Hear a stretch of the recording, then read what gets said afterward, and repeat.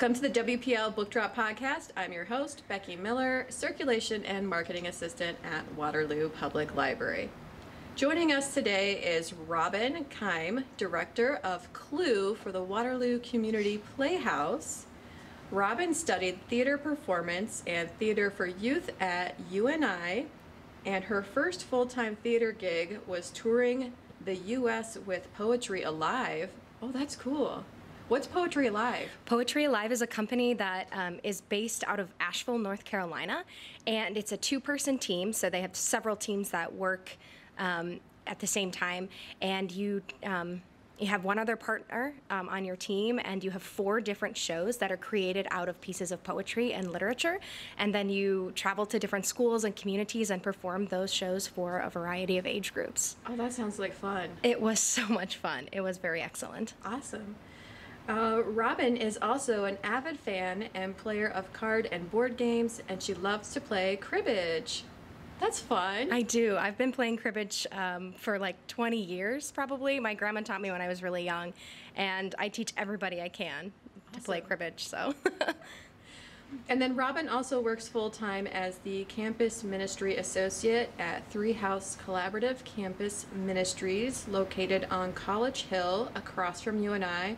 Can you tell us a little bit about that? Yeah, Three House is a collaborative campus ministry, as it says in the name, and was founded primarily in the Methodist tradition. It used to be known as the Wesley Foundation. So it's a big brick building that sits at the top of College Hill across from the President's House, and has since grown in the last 10 to 15 years to include 4 other denominations. So even though 100 years ago it was founded as the Methodist tradition, it has since become an ecumenical and collaborative ministry between the Episcopalian, Presbyterian, Disciples of Christ, and ELCA Lutheran denominations. So different churches in the area in those traditions support Three House in a variety of ways and are there as adults for our adult students, right? As somebody in the community to see and go to with their faith questions and when they're looking for a congregation to be a part of. And then our ministry at UNI welcomes them to ask questions, to explore their faith and who they are called to be. Okay, cool. So what are some of the activities that you do there? We have a Wednesday night worship, and before that we have a gathering time with a home-cooked meal that's actually provided by members of different congregations in the Cedar Valley. We are wrapping up what we call an interfaith coffee house, and we've had guest speakers for the last 6 weeks that come from the Muslim and Jewish and Christian faiths, and they have talked about Ramadan and Passover and Easter respectively, as those 3 actually holidays are happening right at the same time this year. Wow. Yeah, so that's really cool. We have other Bible studies that are student-led. We volunteer a lot and do what we can to care for our neighbor. Cool.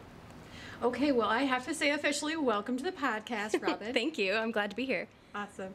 So for our listeners that don't know, can you tell us a little bit about the Waterloo Community Playhouse? That's why we have you on the podcast today. What is the Community Playhouse? So the Waterloo Community Playhouse is Waterloo's community theater, and it's dedicated to entertaining and educating the community and surrounding areas in the arts, and it's been here since 1916, which is pretty cool and a very long-standing tradition.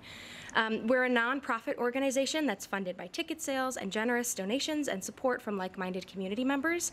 We produce around 9 shows each year, and that varies from children's plays and musicals to adult theater productions. We also offer educational classes on acting, production elements, playwriting, and we have summer camps coming up as well.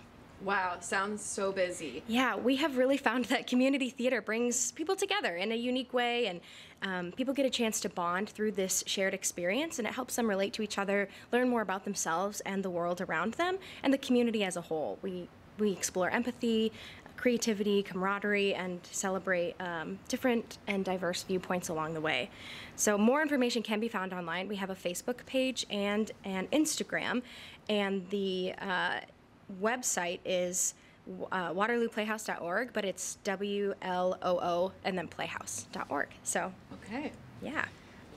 So The reason that we have you on today is to talk about your upcoming production of Clue. Can you tell our listeners a little bit about Clue? When does the show begin? Yes. Oh, I am so excited. So for those who don't know, Clue is based on the board game and pulls a little bit of elements from the movie, but it's primarily based on the board game. And it's a very funny, very dark sort of comedy where farce meets murder mystery, right? So we have this remote mansion where 6 mysterious guests assemble for an unusual dinner party, and murder is on the menu. I love how you set that up. Yes, haha.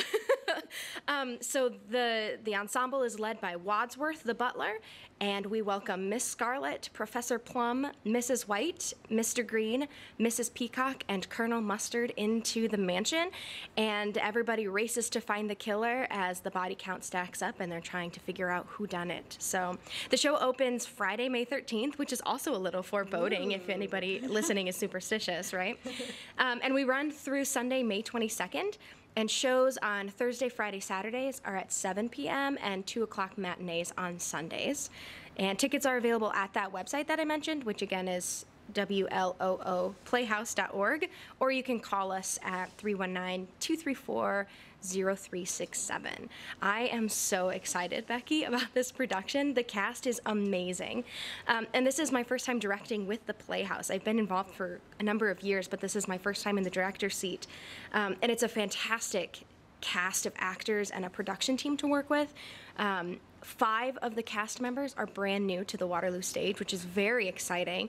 And we've been really working hard to bring these quirky characters to life. And we've brought it into the 21st century a little bit with modernizing some of the language. And our sound designer has created a sort of cinematic feel to the music and underscoring and sound effects that the audience will hear. And our costumer is also bringing the costuming up to speed in the 21st century and really giving those characters very unique and individual looks. Plus, our set will be its own character because it's the house, right? And there are going to be elements of the board game in pieces of the set, so it's really going to pay tribute to the original board game. And we're keeping the dark humor and adding a weight of realism to the world of the show, and I can't wait to welcome the audience to see the show. It sounds like so much fun. I saw a photo of the maid dressed up here at the library because we were doing like a little bit of promotion that's coming on the social media pages, so look for that. And it just looks like so much fun. We're probably having too much fun. It's going to be so excellent, and everybody has been working so hard in the show and the production side of things. So we have a lot of new designers to the Playhouse as well. So that's an exciting thing too, to see all of the different debuts that are happening within the Playhouse community and the new people that are getting excited about theater. Yeah. Can you tell us a little bit behind the scenes what it's like preparing for a show? How much training do you have to go through, or practice do you go through to get ready? Like, what's involved? Yeah, so like I said, this is my first time directing with the Playhouse, but I was an actor first. I am an actor first. So I set up my rehearsals in the way that I would like them set up, kind of as an actor. But in order to do that, it's a lot of research. This is rehearsals, right? There's a lot of research on the director's side of things to decide what decade are we going to set the play in? So what does that mean for language? What does that mean for props or costuming? And to be able to then go to my production team and say, I'd like to set it in 2018, example, here's what we need in order to do that. So then when we go through casting, it's really looking for those individuals who are going to stand out on their own but play well with others, right? And really bring that camaraderie to the stage. And then we have been in rehearsals since March 21st, and we rehearse 4 nights a week for about 3 hours. So you do the math there. That's a big commitment. It's a big commitment, yeah. So we're anywhere between 12 to 15 hours a week rehearsing, and there's flexibility with that. We have a very gracious and generous cast, so there are some nights where we wouldn't have rehearsal, and then we would work a little bit harder and longer the next day, kind of thing. So it's been excellent. They've been working hard, and they're off script, right? So they're all memorized and running around the house trying to decide, what comes next in the blocking as we're practicing. And when you see the show, it'll be totally different every night. It's never going to be the same show as different things happen or new things are discovered in the script, in the way things are said, which is kind of the beauty of live theater. Yeah. Something different every night. So you could come every night. You could come every night, and you'd see so many different things. Yeah. And so I was just going to say, nobody that's doing this is like getting paid, and they're coming to do this because they love theater. And I just think that's so amazing. It absolutely is. Waterloo Playhouse could not function without its dedicated volunteers and the people who love it. Every actor that you see on stage and the crew behind the scenes is all volunteer based. And so they are, yes, they're donating their time, they're donating their talent, and we're very, very fortunate and very, very lucky to be working with the caliber of actors and crew that we have. And we're grateful for everybody that wants to be involved and support in some kind of way. I mean, that's why we're here, is we're here for the community, to learn and educate and grow with them. So. Absolutely. That's why they call it the Community Playhouse. Exactly. Well, we here at the Waterloo Public Library love mysteries, and you can find all sorts, from the Hardy Boys and Nancy Drew to Alfred Hitchcock and Conan Doyle's Sherlock Holmes. In fact, if you watch the Waterloo Public Library and the Waterloo Community Playhouse Facebook page, you can even see some exclusive sneak peek photos of the cast members in costume, and we'll also be sharing some of our favorite mysteries, so look for that soon. And before we wrap up, we want to have you share a book or two that you've read recently. Sure. So I'm actually just getting started in the Bridgerton series by Julia Quinn, and it's been really good so far. I watched the series, and then I thought, well, maybe I should read the books, and I'm really enjoying the books.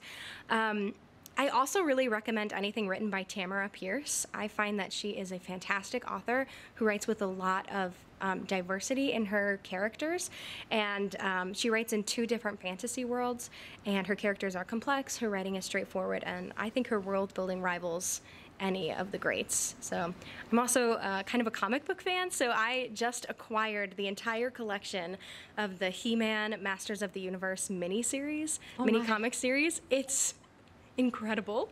That's so awesome. yeah, so I have been loving revisiting all of those stories as well. So that's like a takes you back nostalgia. it sure does. Yes, absolutely. And with all of the remakes and reboots that are happening, it's been so much fun to read those stories again and see where the current creators of that universe are pulling from. So very cool. Well, Robin, thank you so much for joining us today on the WPL Book Drop podcast. It's really been a pleasure. Thanks for having me. It's been a delight. If you liked today's episode, be sure to leave a rating and subscribe. Thank you.